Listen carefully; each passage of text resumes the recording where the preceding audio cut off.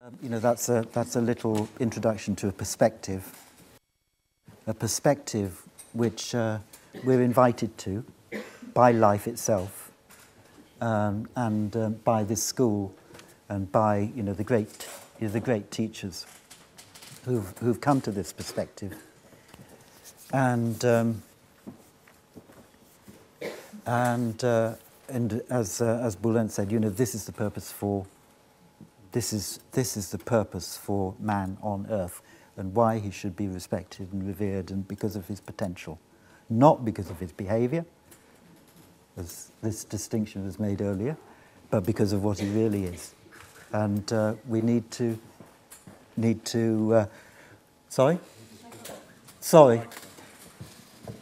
not because of his behaviour, which is ignorance, but because of his potential.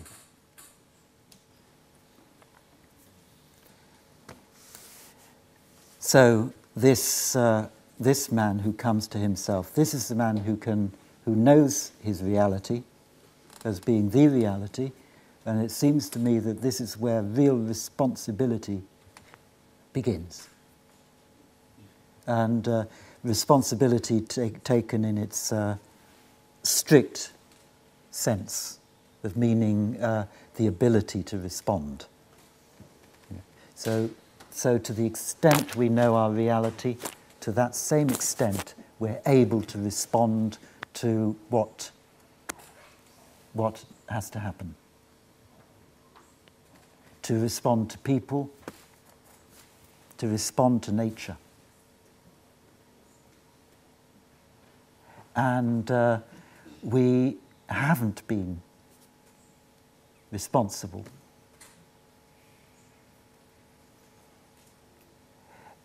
We have regarded nature as other than ourselves, rather than our mother,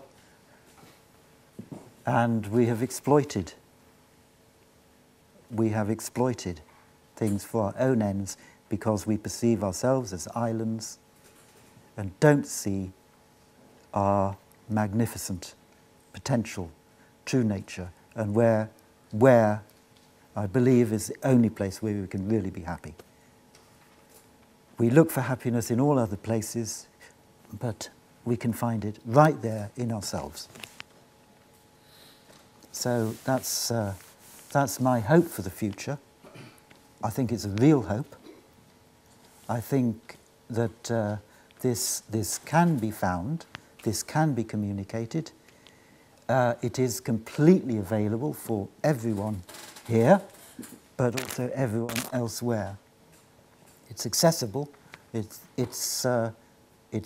so close. It's there when we just stop. It's with us then. And of course there's more. That's just a beginning.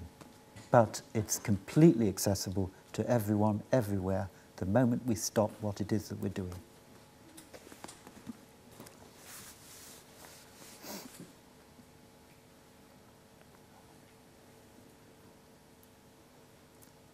It is I believe it is a real hope, and that hope is real.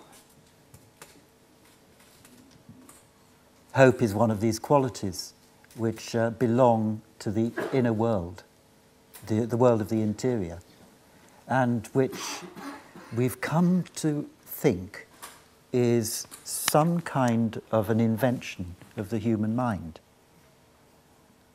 This is really getting very far from the reality when we think that this reality of hope, which we're born with, we've made up. It's some kind of an invention, just like we think we've made up the idea of God. And of course we have, in a way, until we know what it is, really. But this perspective regards the reality, this reality, the being from which we all derive, the origin, first cause, God, Buddha nature, whatever we call it, this reality, the mind perceives. It does.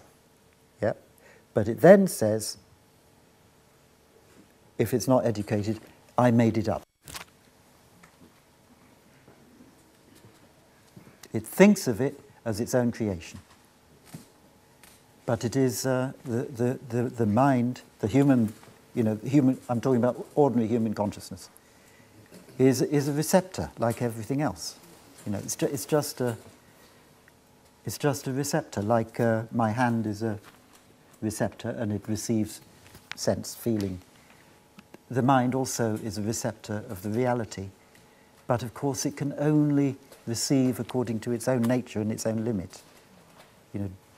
Just like I can't touch the reality as it is in itself with my hand.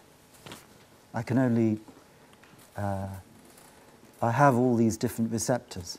Why on earth should I limit my reality to my mind? This is really strange. Why? Or, why do I think I have to be,